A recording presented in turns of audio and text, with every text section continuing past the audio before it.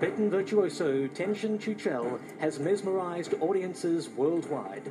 Tonight, his soaring vocals and hypnotic rhythms will accompany a montage of 2011's nominated films. And the winner is one of the best films. I like this pregnant pose, I'm sorry about that. The winner is I Was Worth 50 Ships by Maryam Ebrahimi.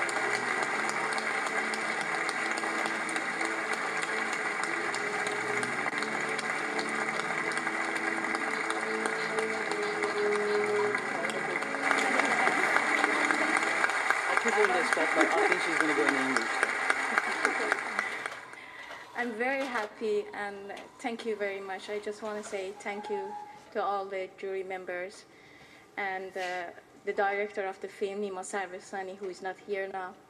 And I want to dedicate this prize to all the brave Afghan women who really risk their life and flee from violence and pressure every day in Afghanistan. Thank you very much.